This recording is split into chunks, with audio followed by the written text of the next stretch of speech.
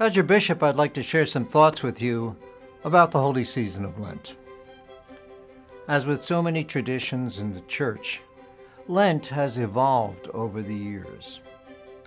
People began to emphasize more giving rather than giving up. The sober and serious tone of the 40 days of Lent, beginning with Ash Wednesday, became lighter and less intense. Sure, the Church continued to accent the penitential nature of Lent, but it did so in different ways, stressing things that were more positive rather than negative. The obligation to sacrifice something was emphasized less as the most immediate item on the Lenten agenda. Now, I'm a great believer in the both and rather than the either-or approach to life.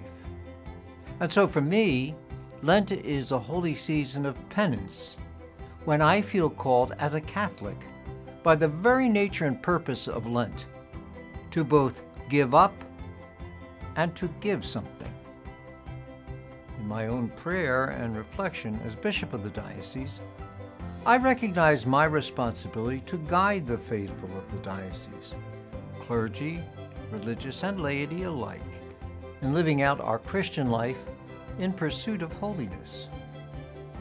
Lent is a time to intensify the pursuit of holiness as we prepare to celebrate Christ's own passion, death, and resurrection, the central mysteries of our Catholic faith. And so together, bishop and clergy, religious and laity, let us focus our attention on the call to holiness that is at the heart of our Lenten journey and at the heart of our life's journey. Each weekend, we profess our common belief in one holy Catholic and Apostolic Church. I discussed these 4 marks of the Church, as they are called, at length in my first pastoral letter as bishop. There I reminded us of the scripture passage that says, "As he who called you is holy, be holy yourselves in every aspect of your conduct. For it is written, be holy because I am holy." The Church gives us the season of Lent as an aid in that process. And here's the motivation. The Church's call to holiness is rooted in Christ's own invitation to be holy in imitation of Him. The holiness of the Church is not merely a reflection of, but rather an identification with the very holiness of God. Can the Church be anything less than what God calls her to be in imitation of Him? That is a strong motivation to give Lent and the growth in holiness it offers our best shot. Yes, giving up something and making sacrifices are an important part of the Lenten experience in the Church. But if they don't lead us to a deeper holiness, a closer, life-altering identification with Jesus Christ and His gospel, they are empty gestures. It's like going on a diet for a while. We'll lose some weight for sure, but if we don't make up our minds to change our eating behaviors, or if we lose our motivation, the weight will only return, and then some more. Lent and its sacrifices should connect us on a deeper level with the Lord Jesus Christ, should lead us in a more profound way to a closer identification with Him who suffered and died on the cross for us. Giving up, sacrifice. Every individual Catholic has to decide this Lent, what more can I do? Can I give up for Him? Lent should help us say, with Christ I am nailed to the cross, and the life I live is no longer my own. It is the life of Christ who loved me and gave Himself for me. And the other part of the Lenten both and equation, giving something, needs also to be addressed. As with sacrifice and penance, our Lenten giving must lead us to holiness in Jesus Christ. He is the reason why we give. It is His face we see in the face of others. Whatever you do for the least of my brothers and sisters, He said, you do for me. As bishop, I would like to offer a thought on something that can bring the both and of Lent together for us, and that is time. Giving up my time so that I can give my time to others and grow in holiness. Perhaps this Lent, whether we are young or old or somewhere in between, we can give some prayerful thought to time and how we can use it in our pursuit of holiness. First, give time to God. Slow it all down and make time for God in your prayer. Who could be more important than making time for the one who created us, who loves us as we are, who cares for us every moment of the day, and who promised to be with us all days, who will call us home after this life is done? I mean, really, I can make time for just about anything else. Why can't I find a little more time for God? Why can't I give up some time for Him? Go to Mass. Less than 16% of Catholics in the Diocese of Trenton go to Mass every Saturday, Sunday.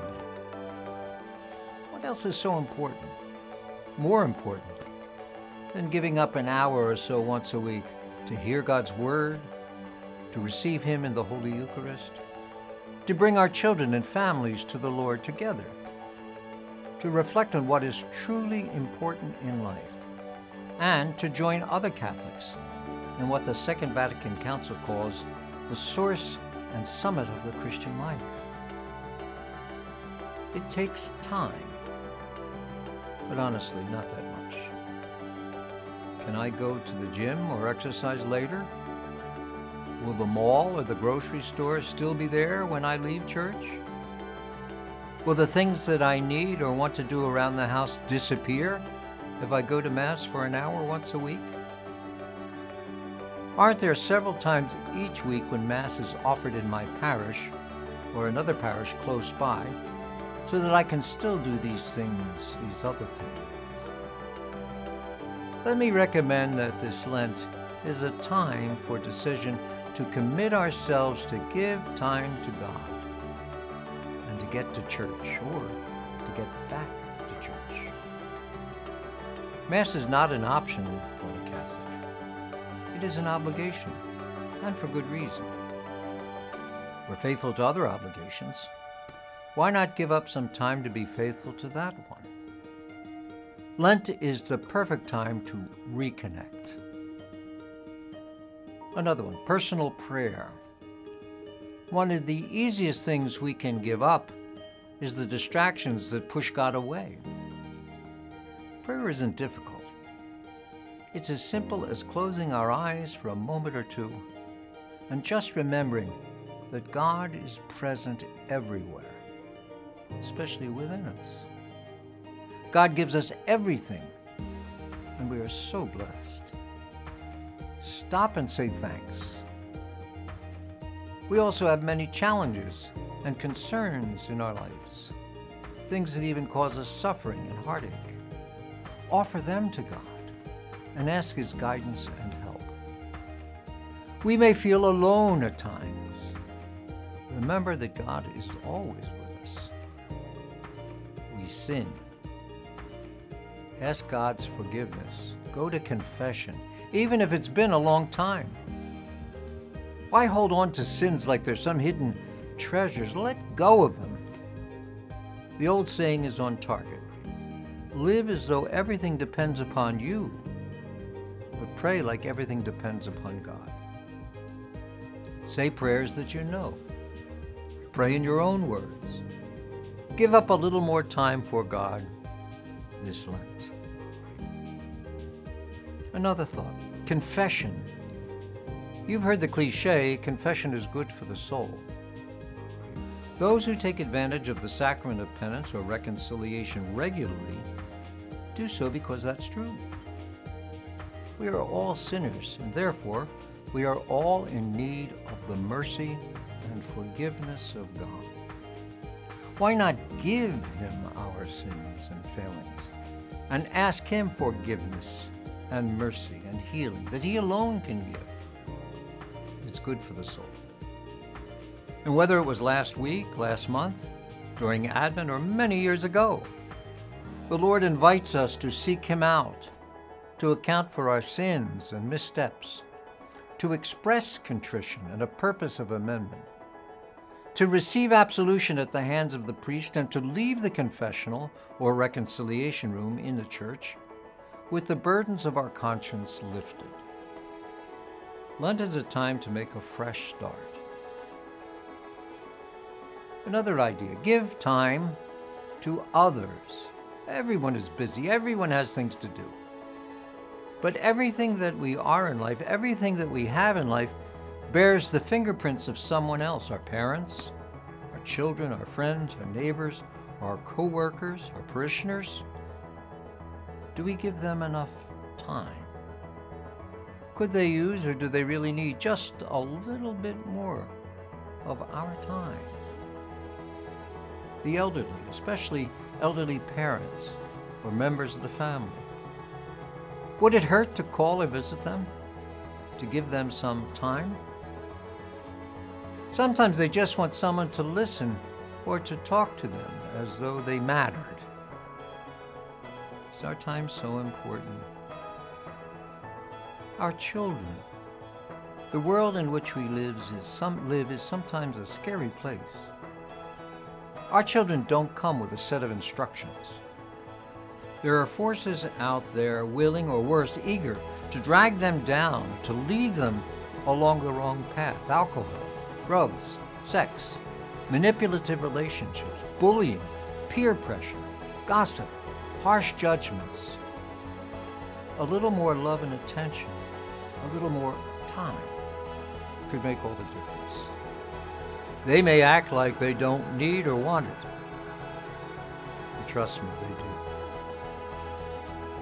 People we know who are sick or alone or struggling. How about a call or a visit to them, or just making the time to sit down and write them a quick note or a letter or even an email? Are we that busy? Too busy? It only takes a few minutes of our time. On a larger scale, have we ever thought about giving our time as a volunteer to those with special needs? Not all our time, no, but some of it. For the poor, the hungry, the homeless, the sick. Lent may be the time to give time as a path to holiness. The scriptures tell us that there are two great commands: love God and love our neighbor as ourselves. Jesus Christ tells us that the command I give you is this: love one another as I have loved you. Love takes time. Are we willing to give something up out of love? Are we willing to give out of love? This Lent is the time, at least, to give an answer. And so may you have a blessed Lenten season. You will be in my prayers each and every day.